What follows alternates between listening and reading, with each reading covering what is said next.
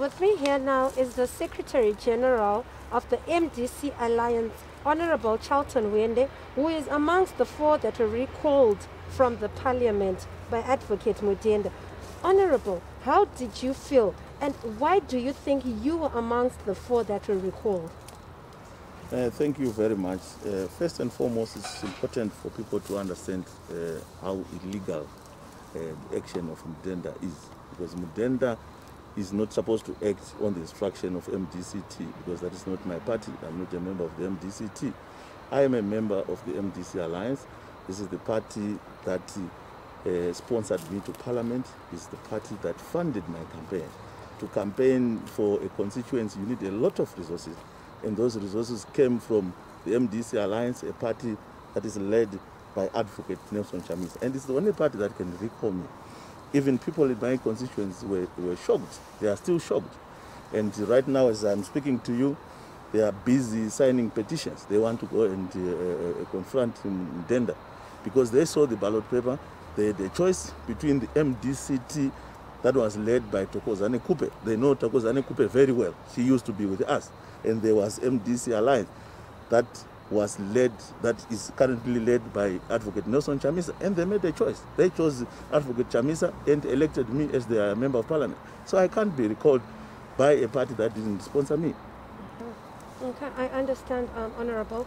Maybe you could just tell me why do you choose to disengage? Why not just remove yourselves from the Parliament? Why are you waiting to disengage? What if you're expelled before you get time to disengage as MPs? As I have explained, there is no one who can legally expel a member of MDC Alliance other than the MDC Alliance itself.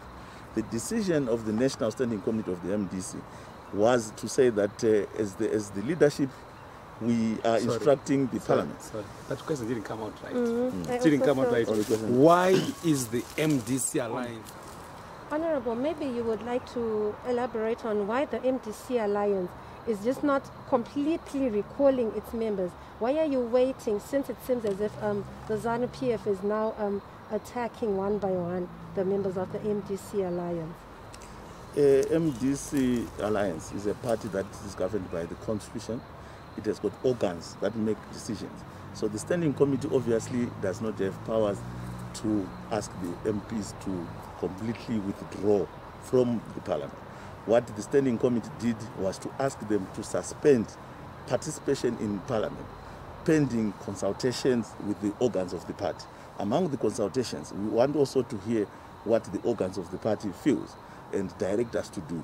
We also would want the constituencies themselves, where the MPs came from, for them to pronounce themselves on what course of action they want us to take. That is the reason why we are now rolling out consultations. We have just finished consulting the MPs as a caucus. Yesterday, we were consulting the councillors in Harare. As I'm speaking to you, we have deployed national executive members that are going to our triple Cs, the districts, to go and explain to the people and also to find out what they feel about the course of action that we must take. So MDC is not a party that we just wake up and decide our own.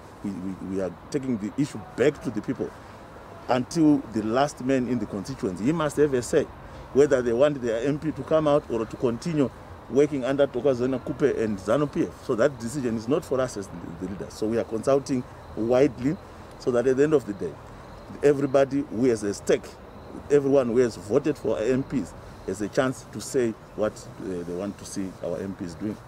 But at the same time, Honorable MP, by disengaging as Honorable MP, maybe let me also ask you, in today's meeting, I understand there was a meeting today, the consultative meeting of the MPs. What was the general view of most of the MPs? Was there resistance? Was it a unanimous decision? What really happened? What transpired today?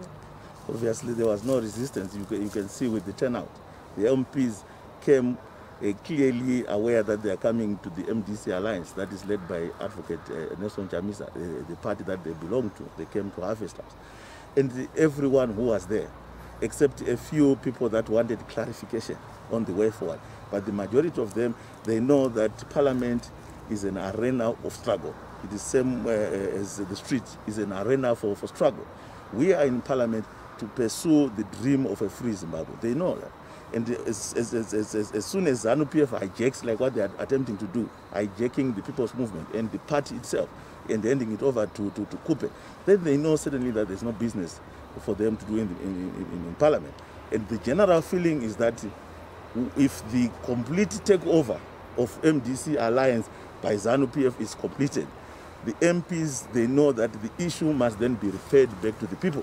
That's why the resolution that came out today is that the MPs themselves, accompanied by the members of the National Executive, are now going to their respective constituencies to go and explain to the people what is happening so that we can find out from the people. Because it's not the MPs themselves that have the right to make a decision on whether they should remain in Parliament or whether they should resign. That decision must come from the people. So that's how the MDC Alliance is all about. It's about the people, and no one else. Mm-hmm.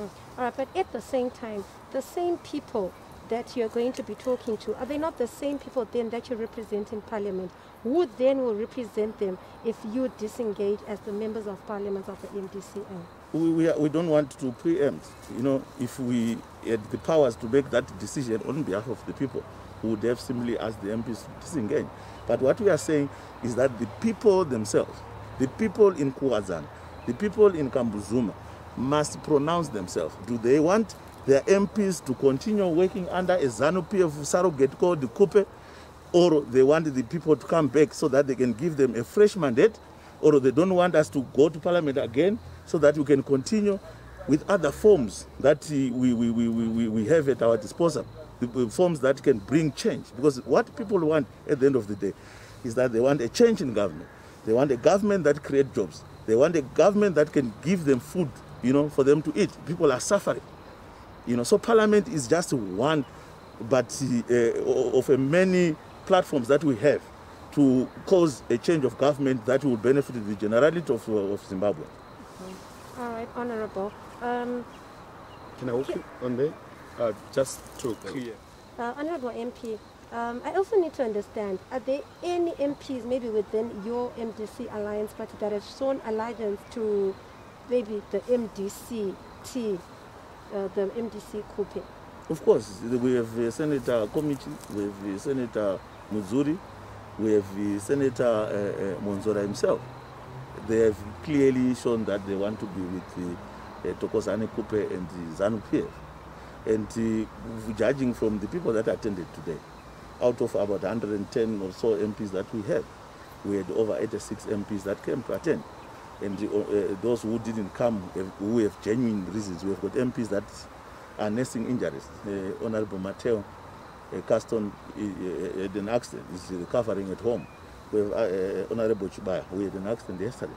These are people that we have accounted. 2 other MPs that are also sick, who we know already that they are sick, and they've communicated to the leadership. Then we have about 3 MPs that are locked out of the country. The other one is in South Africa. Our spokesperson is in South Africa. He went to South Africa before the lockdown. And I know MP Banda, for instance, he was out of the country on private business. They are locked out of the country.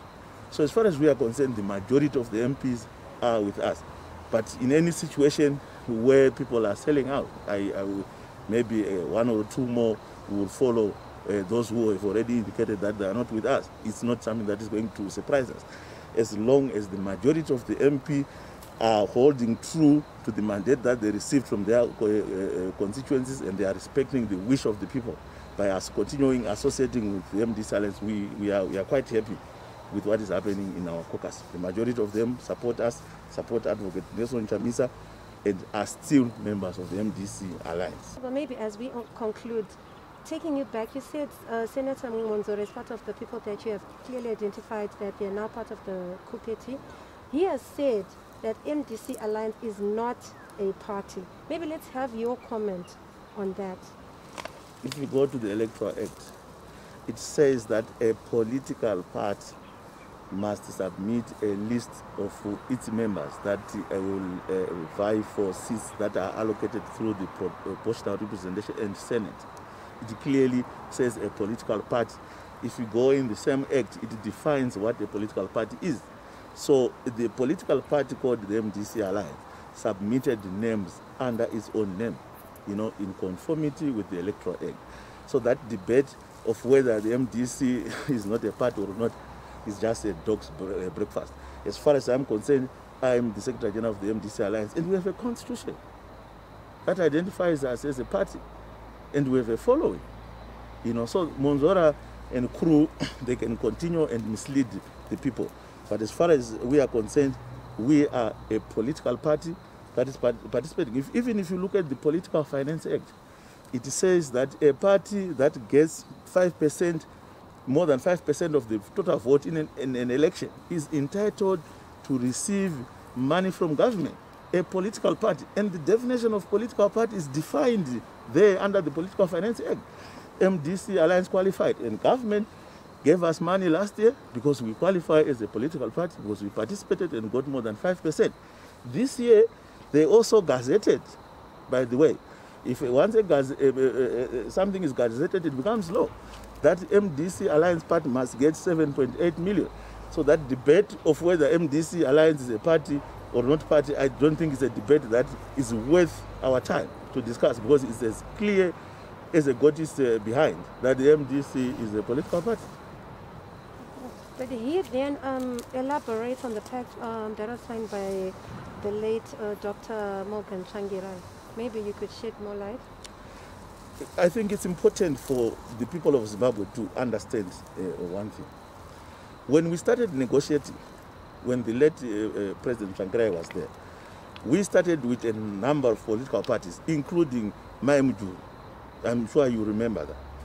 Most people didn't agree with what we were saying, and they pulled out. By the time that the President Tsvangirai passed on, some parties also pulled out. And the parties that remained, then reached a decision that we needed a new political party. And we had a new agreement that was drawn up. And in terms of that agreement, that is how those parties that remained, that were willing to dissolve themselves and create a new party called the MDC Alliance. That is how they approached Advocate Nelson Chamisa to become a candidate. It's the parties themselves that went to him to say, you are the Zimbabwean that represents the best chance for us, our best foot forward. They approached him, he accepted. That is the reason why, in terms of that agreement, he came in as a presidential candidate. And everyone who was there agreed that we needed to have a new agreement that governs that. That is the reason why, for instance, Jabunu, Honorable Jabunu, became a candidate for the MDC Alliance. You know that he was coming from ZANU-PF, and ZANU-PF was never part of any agreement with that. The same applies to Mr. Mashamo. He was coming from ZANU-PF. He was not part of the original parties that constituted the agreement that those parties had drafted with the late President Morgan Tsvangirai. So you can see that it's clear that the agreement that Monzora and group are relying on is definitely not the same agreement that is there. That resulted in Advocate Chamisa becoming candidate. That resulted in me becoming a member of Parliament for Kwata. That resulted in Professor Walshman Ngube dissolving his party to become a member of the MDC Alliance. Because in terms of the agreement that Monzora is relying on, each party was supposed to maintain its own identity after the election.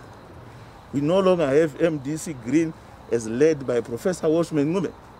We no longer have PDP led by Mr. Biti. They all dissolved in terms of the new agreement. So it's the new agreement that was constituted just before the elections that the people are supposed to be interrogating. Not all these agreements that are there. Before the agreement that Monzora is relying on, there were other agreements that were there, memorandum of association, that were created between the MDCT and the Maimujuru and other political parties that did not end up with us. So I'm sure I have helped to clarify that. You know, so as far as we are concerned, we have our own agreement. If anyone wants to see it, they can come to our office. We'll give them. It's a public document. We have a constitution. If anyone wants to see our MDC Alliance constitution, they are free to contact us, to come to our office. But our members are clear on this matter. They even have party membership cards that are clearly written MDC Alliance. So I don't know what people are talking about. This issue is as clear as daylight. Thank you so much, Honorable. Thank you. That was Honorable Hwende, clarifying on a whole lot of issues that maybe as Zimbabweans you'd want to know what exactly is going on within the party MDC Alliance. Remember, all these exclusive interviews are only found at TechMac TV on Facebook, on YouTube, and on Twitter. Thank you so much, Zimbabwe. My name is Metallica. Join us again for another exclusive interview.